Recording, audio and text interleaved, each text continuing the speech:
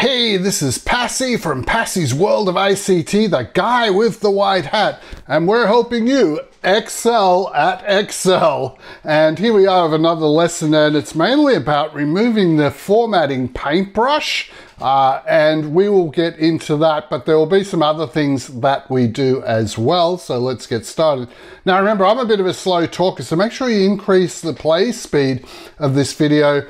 Go to the tools cog on the player bar of the video and set playback speed. Just click on that and get to 1.5 or 1.75, and you'll find the video flows a lot better if it's going faster. This is a detailed lesson. Even though we're doing how to remove the painter formatting tool, we're also going to discuss some other things as well. So there is an index timeline, so that if all you want to see is how to get rid of the annoying paintbrush, you can do that, but you can also look at the other things. So the annoying orange, if you've ever seen the annoying orange videos on YouTube, it's was a phenomenon on YouTube, and they were very, very clever animations and very funny. And the orange was so annoying. Well, that's what this paintbrush is like in Excel. We found that to be very annoying because all of a sudden it appeared on our screen and then you couldn't get rid of it. Like pressing escape doesn't get rid of it, clicking off it doesn't get rid of it. There seemed to be no way at all to remove that paintbrush. So anyway, first thing is, what is this formatting paintbrush? We're going to tell you what it is and explain what it does. When you insert and delete rows and columns on a spreadsheet, so we're going to show you how to do that because you'll need that. Know that for other lessons in our course. And then finally, the answer is to use the F2, or on most laptops, you have to hold down this little FN button in the left-hand corner and then press the F2 key, and that's what takes away the paintbrush, okay? So if you were just looking for the magic answer, you can go to the video timeline and see where we show you that exactly, but that's the magic answer. The F2 key is the one that gets rid of the annoying paintbrush, which can be as annoying as the annoying orange. And after you've watched this video, just for a nice break, have a look at one of those annoying orange videos on YouTube. They're great. Now we're going to fix wrap text, show you that. A thing came up with our students doing one of the exercises, and what happened was wrap text didn't seem to work, and we'll show you what happened there and how to fix it. How to align text in cells, changing column width, so we're going to change row heights and column widths, show you how to do both of those things. And first we're going to discuss everything and show you kind of in steps what has to be done. And then at the end of the video, we're just going to go into Excel and do all those things so you can see a live demo in Excel of exactly what we've been talking about, okay?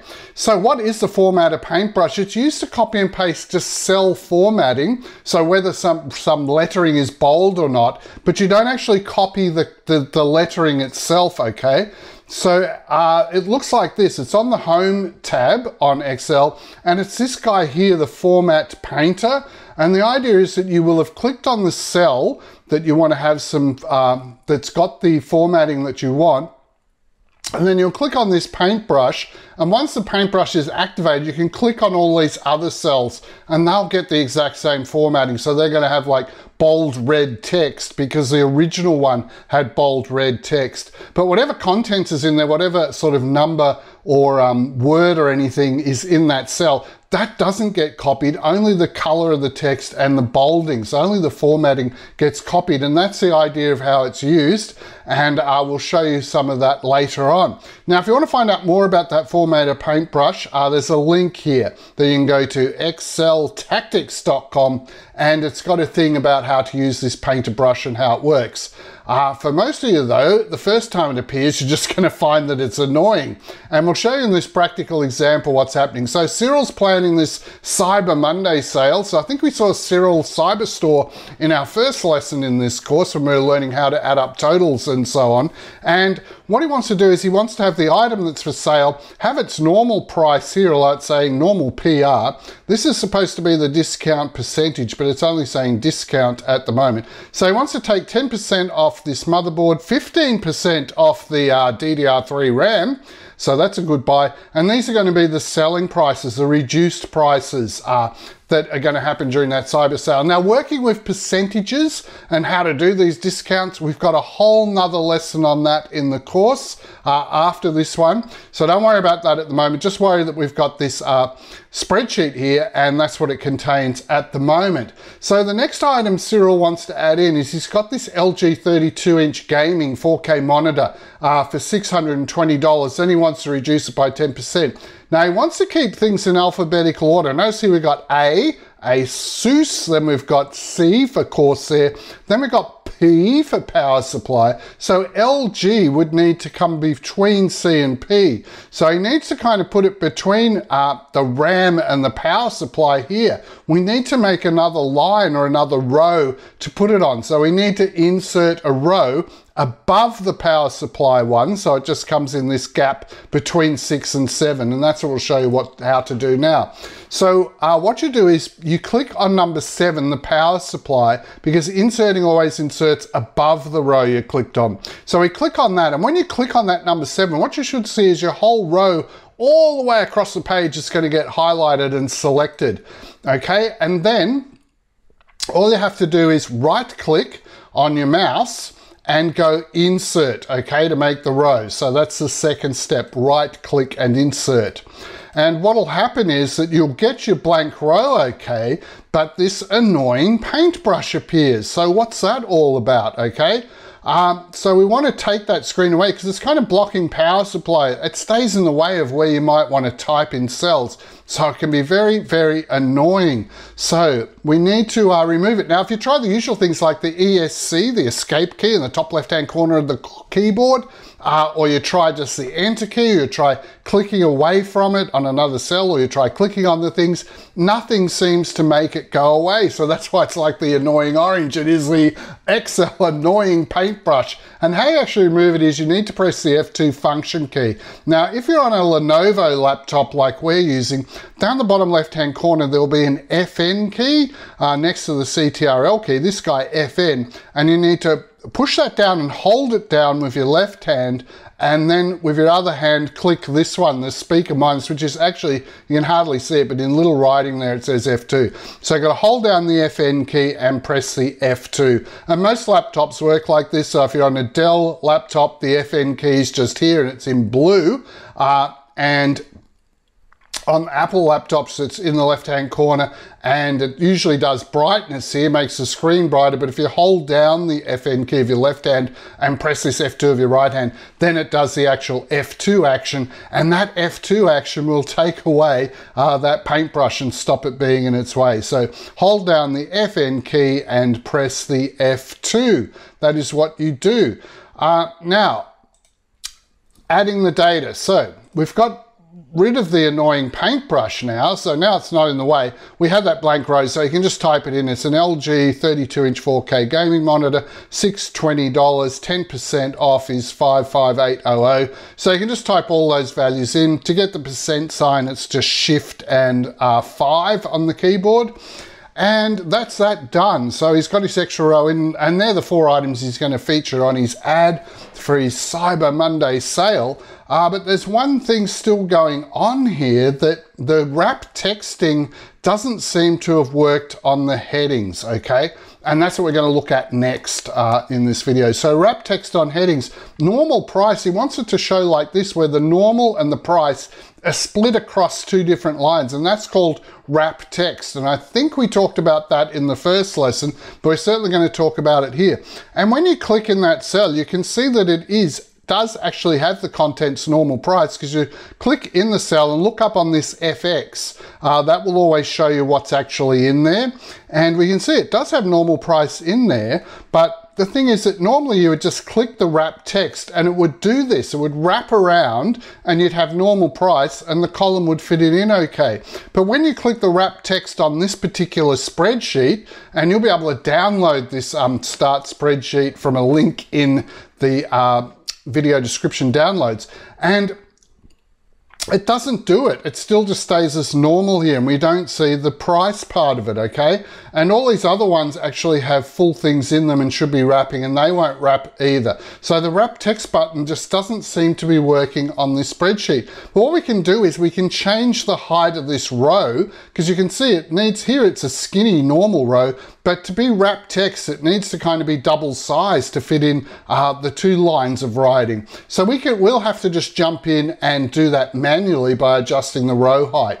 Now, how you adjust the row height is that if you have your finger off the mouse button and you move over here between the 4 and 5 rows, okay, this black arrow should appear with a kind of a bar across it. If we zoom in, we can see that. Now, we've made it gray, so it's a bit more visible here, but on your Excel, that should be black, and it'll be this little double arrow with a black line across it. Now, when that appears, while you're moving your mouse sort of here, it'll appear, and when it appears, what you need to do is you push down the mouse button, and then you can drag this down to make this whole blue row here bigger. And that's what we did. We just pushed down when that appeared, dragged down with our mouse, holding down the mouse button, and we made everything wider. And now we can see normal price, we can see selling price. It's really good. We can't quite see percentage discount though. Okay, something's going wrong there. So that's a problem on column C. And like we changed the row height here, we can change the row kind of width, how wide column C is. If we get that double arrow, we can push it backwards and forwards. And we'll show you what you mean. You go with your mouse, finger off the button, and just get in between C and D. This guy will appear, the black arrow with the bar. When it does appear, that's when you push down your mouse, and you'll be able to pull this out a bit and make it a bit wider like we have here. And then suddenly discount percentage will appear all right. Okay, and then once it appears, you've moved this, you can take your finger off the button, of course, and that's all good. So when you're doing this wrap text, if it doesn't work and do it all automatically, you're going to have to get this double arrow thing by hovering the mouse near the boundary between things and either stretch down to make a row higher, and you may also need to go up in the columns, and you don't have to click to select anything. You hover until you get the double arrows, finger off the button, just moving around, then you push down the mouse. Then with the mouse button held down, you can kind of drag this backwards and forwards. And we'll show you that when we get to the demo near the end of this lesson. Now we can also do some alignment, text alignment. Notice these are all pushed over to the left. You can push them in the middle and in the right, and we'll just talk about that. Vertical alignment's what we want to look at in particular, because see this item, it's kind of pushed down the bottom of that blue box. Now, it'd be nice if we could make it in the middle of the blue box so it matches better with our wrap text rows. And how we can do that is just click on this item. So that cell is highlighted in green in Excel, so that's the selected cell. Then on that, make sure you're on the Home tab, and in these alignment options, if you just use this middle vertical alignment, this one here, that will put it in the middle like this. And you can see when it's in the middle, it's just a nicer match for everything else, and it looks a lot better. So that's just a little cosmetic thing. Click on the cell and click middle alignment. If you did that left-hand one next to it, that would push it right up the top, so it's banging its head on the top, and that wouldn't be good. You need to use this middle alignment one. Okay, now we did all sorts of things there to insert rows to add in that LG gaming monitor. And we also learned how to change row heights if wrap text isn't working. The last thing we want to sort of look at before we show you everything in Excel is inserting columns. So what Cyril wants to do is he wants to add another column in. So at the moment he's got item and he's got all the prices and percents, but he wants to have this column just here. So it needs to be where column B is, and it needs to be a product code. So he knows exactly what it was, because he might have sort of some different Corsair DDR3 RAM. There might be sort of high performance and sort of the normal one or something. So he wants to make sure it's the CA16 DDR3 is the one that gets discounted and goes on sale. All right, so he needs the exact product code to make sure he gets exactly the right items. And see this power supply, it's actually a CA, which is his code for Corsair. So it's actually a Corsair power supply, which is going on sale. All right, so we need to get these product codes in. Now, how are we going to make make an extra column and put these 4 ones in, just type them in. All right, so that's what we're looking at here. And inserting a column, step 1 is you need to click on this B, and that will highlight the whole column going right down to the bottom of the page, okay? And then once that's highlighted, right-click your mouse and choose Insert. And what that's going to do is it's going to make a blank column here in between A and C. So we've got our blank column that we want. It's fairly wide at the moment, so we know how to change the width. But this is where we use the actual Annoying Paintbrush. This is where it can be useful. Now, the default is that it's going to actually make this column. See how it's already made the blue bar, and it's already going to have actual white writing on there when we type, because it's been formatted the same as the left-hand one. If you wanted it actually to look the same format as this right-hand one, if it had different colors, like if it had a red background and yellow writing or something, you'd click on this format same as right, and then Excel wouldn't grab the 385 and 105, but it would grab that formatting and put it in here, okay? But we just want to use this formatting. So just click on that. So there's a little down arrow next to the paintbrush. Click on that little triangle down arrow. Click on format same as left, and then you'll be good to go. And that's what we actually use that formatting paintbrush for. Okay, so adding product codes. Now you can just type in here product code and do your wrap text. Everything works nicely because we made the column bigger. And let's type in our first product code, which was ASUS 1313. That was the first one. Now we go into this box here to enter the next product code. Then usually something interesting will happen in Excel. Excel uses this AI kind of auto suggestions to work out what your other product codes might be. So it's kind of guessing, oh, I typed ASUS in here, the first word, and then he put a number. So I'm going to get the first word here, Corsair, and then I'm going to think of a number and put that in. So Excel is trying to sort of help you out. Now, if they were good and you like them, you could actually just click on them all and select them and it would put them in. But we don't like them. That isn't what we wanted. Cyril wanted these ones. He wanted CA16 DDR3. So all you have to do is just keep typing. Just type in A here and 16 and DDR3, and then all this auto suggestion stuff will go away. Okay, that's kind of called, I think in Excel it's called flash fill, and we might look at flash fill in another lesson sometime, but we don't want it here. So when you type C, this will all appear. Just keep typing, do the CA16, and that'll all go away, okay, and you'll be all right. So let's jump across to Excel now and just show you everything we've done. So this is the Cyril CyberSource. That's a tongue twister, is it? Cyril Cyber Sales Start spreadsheet, and that's what it looks like. Okay, so you can get that by looking in the lesson description, the video description, the downloads link, or your teacher or instructor might already have this for you and give it to you. Either way, you get that. And what we're going to do is try and turn that, well, we are going to turn that into this one where we've got the extra row for the gaming monitor, and we've put that in. We're going to make an extra column here to put in all the product codes. We're going to get the wrap texting working. We're going to use the paintbrush when we need it. We're going to press Function F2 to get rid of that annoying paintbrush when we don't need it. So let's jump across to Excel and do that, and that will finish the lesson. Okay, here we are in Excel, and this will be the start spreadsheet you get. And you can see we've just put a picture in here of what the finished one looks like so that you know what you're aiming for, and that's what we want to try and get it to. And this is what we're starting off with. So remember, the first thing was that Cyril wanted to get this LG 32-inch 4K gaming monitor here. So remember, the idea was to click on this row number 7, click on the 7, and then let go of your mouse and see the whole row all the way across is highlighted now. Then you right click, and from the options you pick Insert, so Insert, and that will make a row.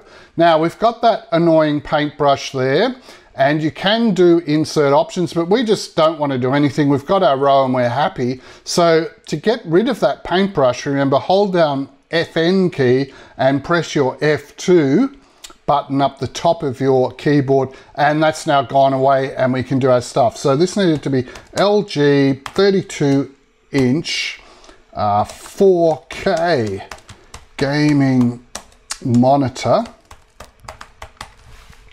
All right, now that was going to be, now click in the next one here, The price of that, I think it's already formatted in price for you. So that was going to be, that's normal retail, $620. Ooh, that must be a pretty good monitor. So it's put the $ in automatically. So that's important. You just type the 620. Excel takes care of all the formatting. All right. If you put the $ in yourself, it's not good in Excel because Excel later on will not be able to do maths. This is having a 10% discount. So we just type 10 and the percent sign's already there for us. If it wasn't, you'd have to use Shift and 5 on your keyboard, Shift and 5, but it's already put it there, so that's good. Now I'm using the right-hand arrow there. Instead of pressing Enter or mouse clicking, I'm just using the right-hand arrow key to move to the next one. And the next one is when it's got that, it's 558.00 for its price. Now, Excel did not do the dollars there for us, which is interesting. Oh, yes, it has, when we clicked off it, okay? So we just had to type in 558, and then if you arrow to the right, or just press Enter, or just click somewhere else on the spreadsheets, I can just go 558 and just click down here just underneath. All right, so that's good. We've got that gaming monitor stuff done. That's all inserted in. Now, the next problem was on this, see up the top here next to FX, it's saying that that says normal price, all right? But if we go up here and do wrap text, that's with it wrapped. That's with it unwrapped, all right? And you can see the problem is that the wrap text, usually wrap text, like if we were down here and we type normal price, okay, and on that cell we did a wrap text. See how Excel's automatically made the column wider for, the row, sorry, wider for us? But for some reason, I'll just press the undo key up the top, or you can do Control CTRL and Z. I'll just do that a couple of times. For some reason, it isn't automatically doing it up here. So remember, the go is you move over between 4 and 5. So you can be anywhere on the spreadsheet when you do this, but I would just happen to be clicked on this top row. Doesn't really matter. See, there's some, it's hard to see, but there is a double arrow with a line across it there. When I get that, that's when I push down the mouse button and I just pull that down basically like that. So it's going to be twice as wide, and then everything fits in except for percentage discount. So on C, I can go up the top here. I've got my finger off the mouse button. I'm not selecting anything, and I'm just going till I get that double arrow. Can you see that double arrow there? That's when I push down my mouse and I can stretch that wider, and I can also go backwards. Now, if I go backwards, it's no good. It just makes it worse. I just need to stretch it wider until discount percentage can fit in like that. And that's all fitting nicely. All right, so that's that done. So now I've got all the text wrapping and it's all looking good. Now we also did that thing with item, because see how items kind of push down the bottom here. There's all these alignments. So at the moment it's horizontally, it's left aligned. You could put it in the center like that, but that doesn't really look good. Across on the right-hand side looks really bad. So I'll just move it back to the left. But these are vertical alignments. If you use top align, this one here, it jumps right up the top, which is ugly. We want to use this one, this middle aligning vertically, so it's in the middle, because when it's in the middle, it kind of matches up better with these other ones. All right, so that's really cool. And we just got one more thing to do, which is getting these product codes. All right, so let's just move that round a bit there. We've got to get these product codes, ASUS and CA and all those things. So that's where we need to click on column B, so it's all selected. See how it's going all the way down the page when you do that? That's okay. Then we right click and we go Insert. All right, and what it does is it pushes all the other ones across. So we were on B and we did right click and insert. Now it's very wide and all this has to say is product code. So let's type that in caps, product code. All right, now that's way too wide. Remember, what we're going to do is just go up here and get our double arrows and make that shorter, and then use our wrap text button here and it should wrap around, but you need to be actually clicked on it, would help. And then it wraps around and that looks pretty good. Product code. And in here we just need to put those codes. So the first one is ASUS 1313, except I have not used capitals, which isn't good. ASUS S13, 13, 13. And then we just press enter and go down to the next one. And now the next one is CA. Now see how it did that suggesting? Can I just go back here? It did that. It's not going to do it now, but it did the auto suggesting, but I just kept typing, okay? So just ignore that auto suggesting that comes up and just keep typing. CA16 DDR3, that's that one. This is the LG32 G for gaming, then a 4 and a K, and this last one is just Corsair power supply, so it comes out cap 750, and that's all the product codes done, and that's it, finished. All right, so we'll give that one up there, the giant tick of approval. Okay, so that's it, we're done. So let's just go back and get the lesson wrapped up.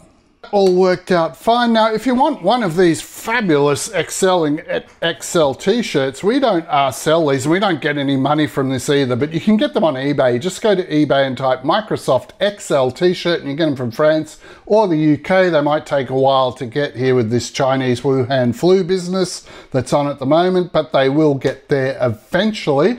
And so the next steps is we've got lots of lessons on Excel in our beginner course. Well, we don't want to overwhelm you with lots of lessons, but I think there's around 10 altogether, which will take you all the way through entering data, how to do percentages, how to do statistics, right through to everything you can do with charts and comparison charts and graphs, which will really get you a solid grounding in Excel. So we suggest you go on to the next lessons and give this one a big thumbs up, like, subscribe to our channel, subscribe so that you can always get notified when we've got new lessons coming. And we also do our lessons in programming and Microsoft Access. So once you've learned Excel, most people then go on to learn the Office 365 database package, which is kind of like Excel in 3 dimensions.